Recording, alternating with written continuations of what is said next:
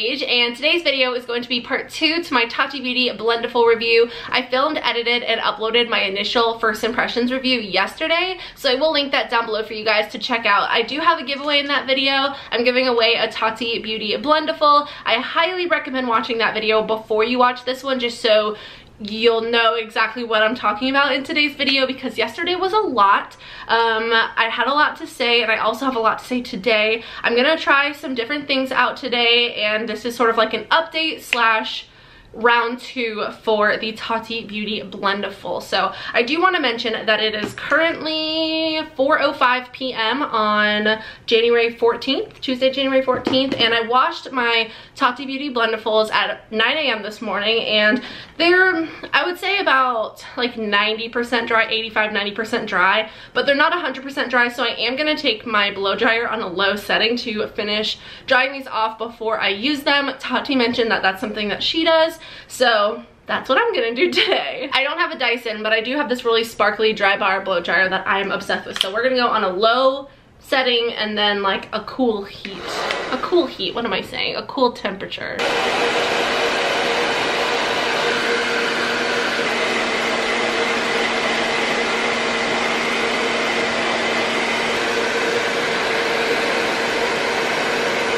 Okay guys, so I really wish that I didn't have to bring this up, because this literally seems like I made it up, and I promise you I am not making this up. I promise. Like, I don't even know what else to say, because I know this sounds like I'm making this up, but I'm blow drying my Blendiful with my blow dryer, which Tati said she does, on the lowest like heat setting. Like, this has different heat settings here. On the lowest heat setting, on the lowest like power. Supposedly you can machine wash and dry this, but I'm sitting here like this, blow drying it, and then I look down and there's literally a tear in the side of it. Like, the seam is coming undone. And I don't know what to say. So I did hand wash this with like lukewarm water, like not cold, not warm water, and I did use a little bit of the Beauty Blender cleanser, like some of this on here, and I just like kind of cleaned it as if I would my sponge, you know, like I got it going, like getting the product loose on my hand like so, and then like squeezing it out like this. This is something that you're supposed to be able to bend and fold in any direction, but it obviously didn't withhold that. I've only used this once and I washed it once, so I mean, I'm still, you know, I don't know, maybe I got a defective sponge, because I feel like nobody else is having issues except for me, and I don't know. So anyway, this is almost completely dry. I'm just gonna finish drying this off, and then we're gonna get into the application today. I am going to be comparing one side of my face using the Blendiful and then one side of my face using my sponge, just so I can get like a good comparison of what I do every single day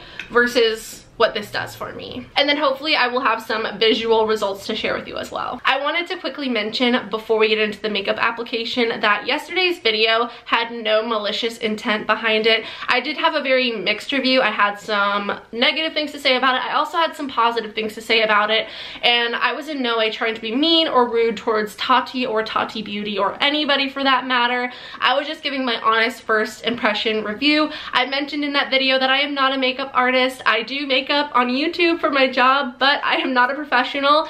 I would say I'm the average consumer, and this product is marketed to the average consumer, so I don't know. I just figured based on my first impression that it would be a little bit easier to work with, but Tati said that there is a learning curve to this product, so that's what I'm doing today. I'm trying some different things out and try to learn how to make this work for me and for you guys as well. I don't think that Tati expects everyone to give a completely positive review just because it's her products and her brand. She's a very honest person, and I do look up to her as a person, as a makeup artist, as a beauty YouTuber, as a business owner. I think she's an incredible person. I just had some critiques about the product and the way that I use them, and I truly think that she would respect that. After reading the comments on yesterday's video, a lot of them were nice and positive, but some of them were getting a little harsh, and I just want to say that I don't want to spread negativity in an unnecessary, ugly way. I did watch TATI's review video twice before filming my video yesterday. I hadn't seen any other reviews yet though. Since filming that video, I've watched Manny MUA's review and then Kelly Strack's review. I will link their reviews down below if you guys want to go check their videos out. Their makeup looked beautiful when they were applying it, so I'm not sure why I had so many issues, but we're gonna try some different techniques today, and I'm really hopeful. I really do want this product to work for me because it's such a cool idea, and like I said, I love Tati. I will always support Tati. She's amazing. She's Tati. So anyway, we're gonna get into some primers. So I'm just gonna use my Moonshine Miracle Cream from Juno & Co. And I'm just gonna apply this with my hand since this is a moisturizing primer, and that is what Tati recommends. So I'm using that on the like perimeter of my face. I also decided that I'm going to be using mostly the same products that I used in yesterday's video, just so that we don't have too many confounding variables. Like maybe those products that I used yesterday just weren't the perfect match for the Blendiful, and if that's the case, we'll find out today. But I just don't want to like switch up all the products that I use and the makeup technique, you know what I'm saying? Next, we're gonna go in with a pore filling primer. This is the Tarte Timeless Smoothing Primer. Tati loves this primer. I really enjoy this primer. I purchased it because of Tati's rave reviews. So we're just gonna go in with a little bit of this primer, and I am gonna go in with the Blendiful and really, oh, I have like an eyelash. I'm gonna really press this product into the skin because I have since learned that Tati has step-by-step instructions on her website as far as each product goes that this is meant for. So for primer, it says, banish the appearance of pores and fine lines by using a pressing motion with a blurring primer. So I'm gonna take the pointy part of this product and I'm just going to press this into the skin right in my T-zone area, which is where I experience the most texture. I will say that the Blendiful feels just as soft as it did right now after washing as it did right when I took it out of the packaging, which I'm very happy to see. There's nothing worse than getting like a really soft fuzzy blanket and then washing it and then it's like not even comfortable anymore. So I'm really happy to see that the texture of this product hasn't changed.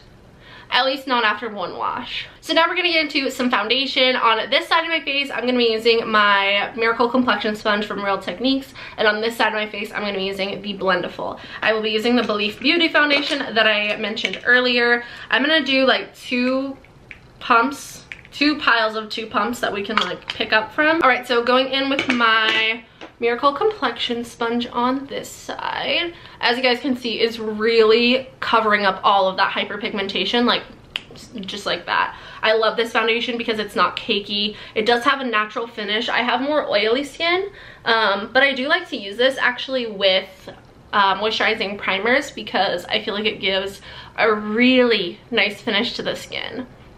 I just set my face with a crap ton of powder as well. Here's what the Believe Beauty foundation looks like on my skin applied with the Real Techniques Miracle Complexion Sponge. Now we're gonna get into the Blendiful. So the first complaint slash issue that arose with this product for me was the shedding.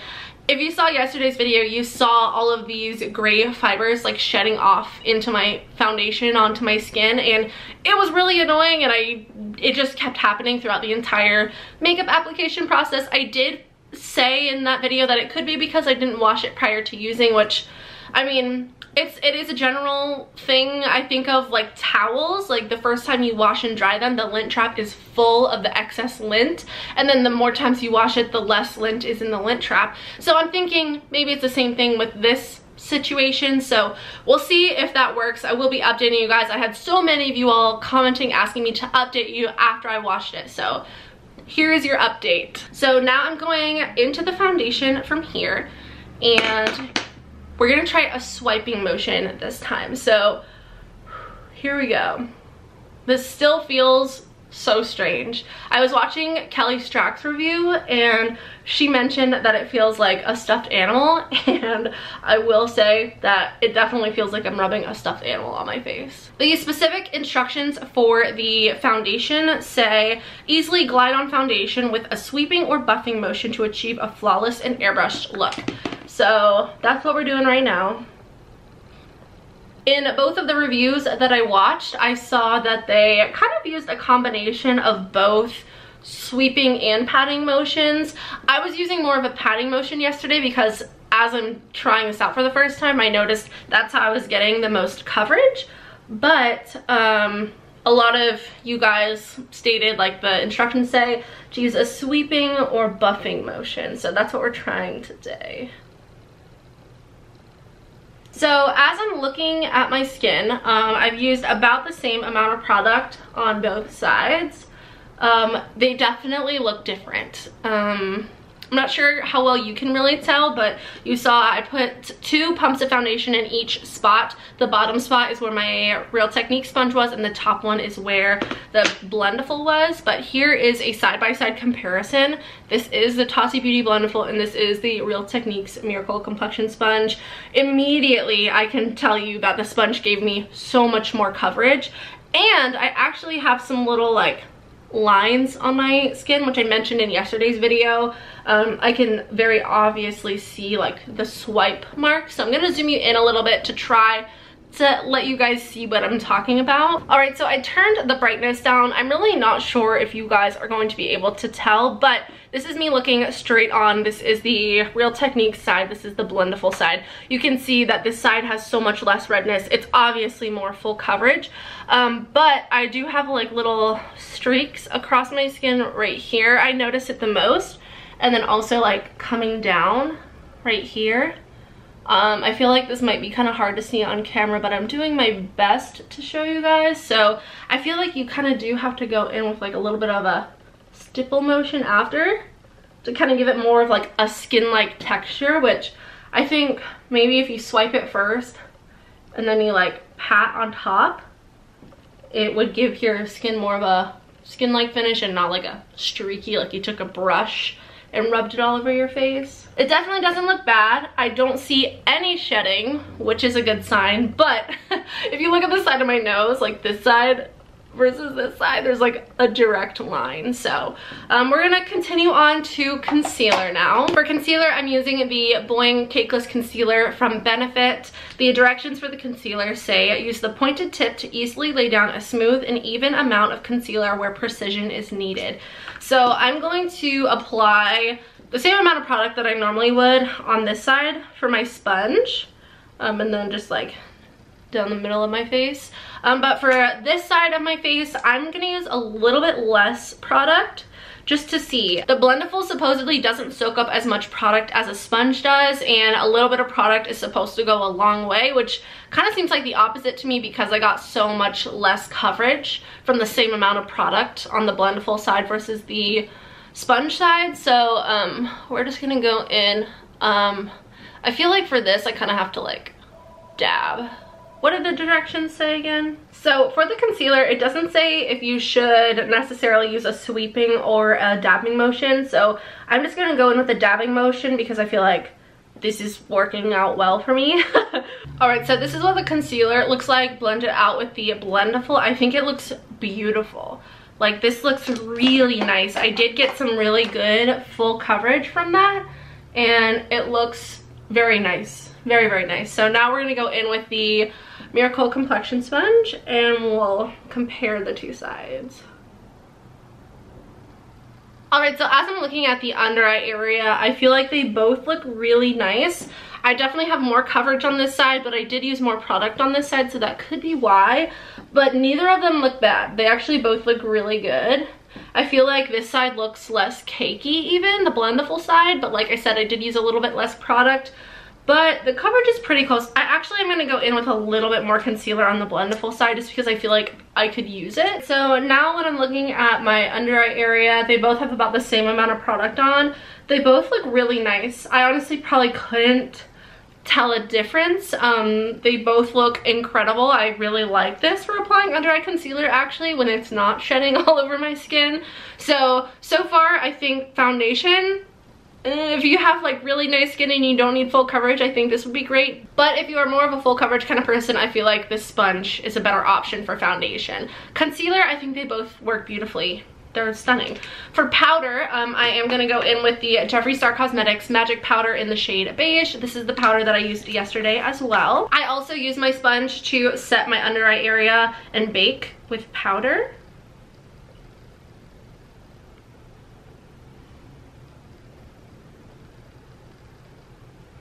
Boom.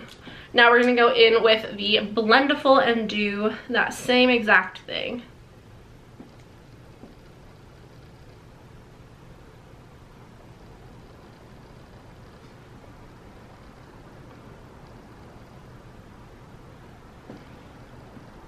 Alright, so here is what the two sides look like.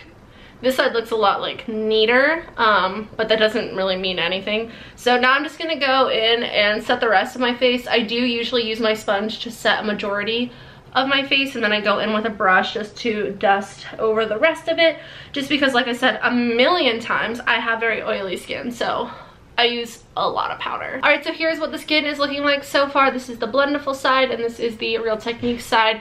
Obviously, this side still looks better in my opinion because it's more full coverage. You can still see a lot of this hyperpigmentation over here, but other than the foundation, I feel like the Blendiful is working equally as well as my Miracle Complexion sponge.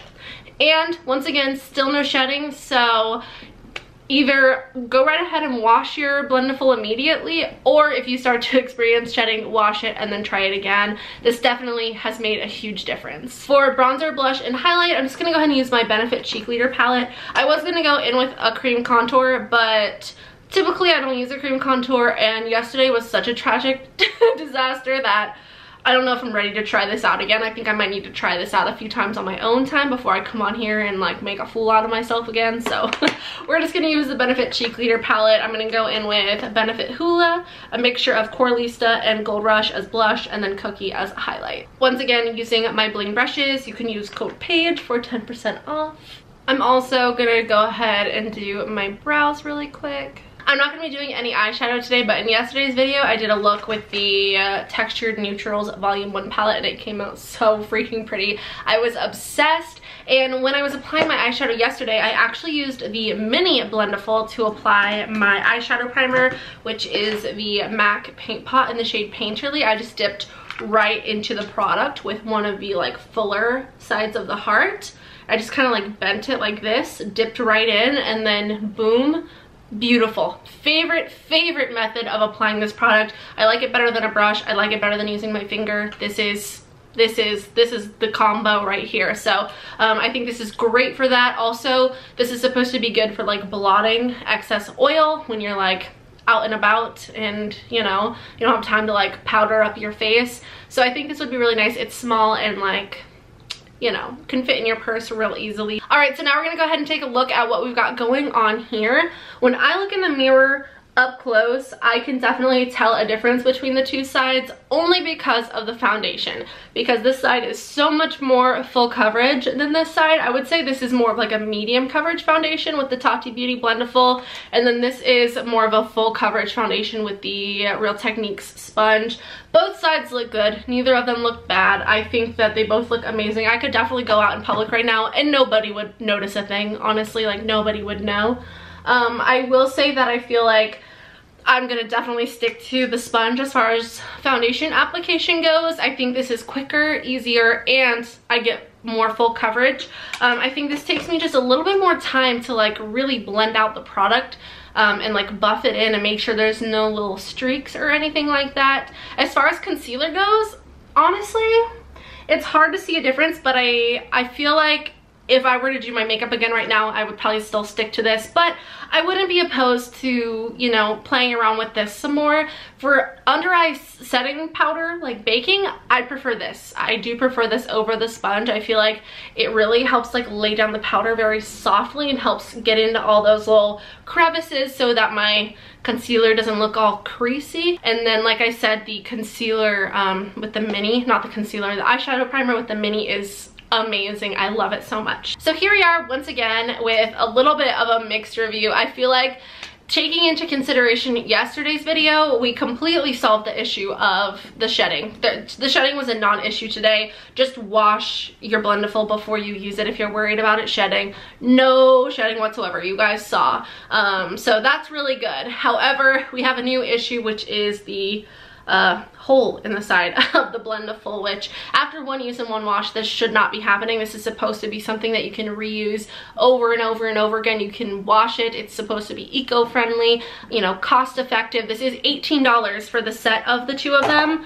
Right here, $18. And my Miracle Complexion Sponges I get at TJ Maxx for $12.99. So that's like, what, $4.25 a piece for this. So the price difference is pretty drastic. I can get 4 of these for less than the price of one set of these, and it already has a hole in it. I could have gotten a defective one, I could have gotten a funky one, but I don't know. I don't know what that says about the product, but I'm gonna have to see what I can do about that. I definitely want to continue to use the Blendiful, play around with it in even different ways, but I feel like today came out a lot better than it did yesterday. As far as applying the foundation, swiping motions is the way to go, I would say, but I would go in and dab afterwards if you have any streaks, because I definitely had some, but just lightly dabbing over my skin got rid of them immediately, and it just gave me a nice smooth finish. However, I still didn't get nearly as much coverage using this as I did